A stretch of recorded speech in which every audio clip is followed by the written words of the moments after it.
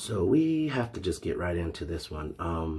It has been reported that Kobe Bryant has been killed in a helicopter crash.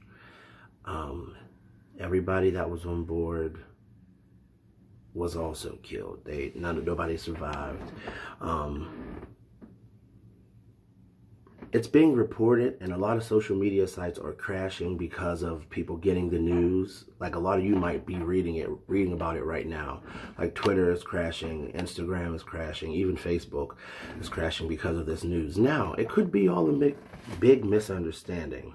Now, if you believe in prayer, like I believe in prayer, then I pray that it is, because he's a superstar. He is one of those people that the media will attach tragedy to because of his name, because they can be, boosted up by people coming to their sites or whatever to see if it's true. Now, to me, it has not been super confirmed. I don't want to believe it. I do not believe it.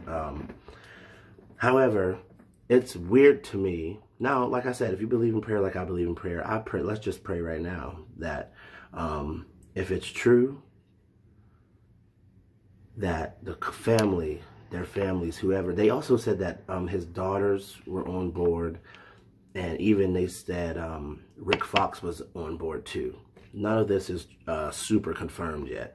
So I just pray like this is all a big misunderstanding. If it's not a misunderstanding, I pray that comfort come first to their families, to all these people's families, everybody that's involved. It's just mind-boggling to me that as soon as this news came out, there are some people out there who immediately tried to go for the funny. And none of this is funny.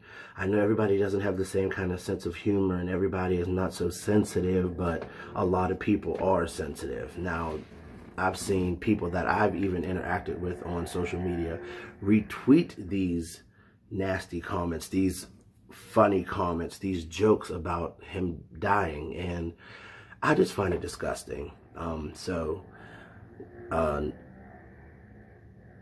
Not that like that I'm so like, oh, don't say that. But there's certain things you should not say. I don't care like what kind of status you have online. Like, I have to keep this up.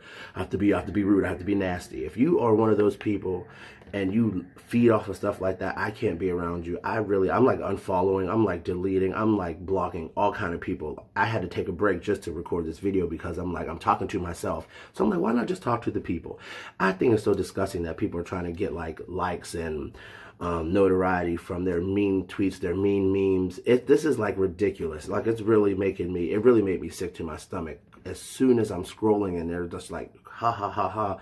What's the difference between this and that and Kobe? And I'm like, already? So y'all, let's just try to be respectful. If you are around disrespectful people like that and you see something like that online and you know you don't like stuff like that, just block or report or delete. This is just disgusting.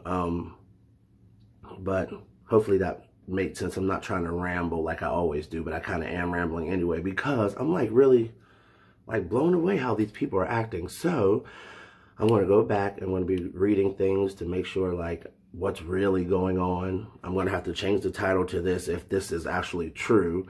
But to all the people out there spreading the trash and trying to be funny, get some help, because this is really disgusting. Like, that you are trying to get views and clicks and follows off of somebody's death and misfortune, and you think you're funny, but you're not funny. You're absolutely, like, you're absolute trash. From me to you, you are trash. If you're finding anything like this funny, you're trash. To the people that do pray, join me in prayer and praying for their families and praying for the situation. Hope y'all have a good day. Yeah.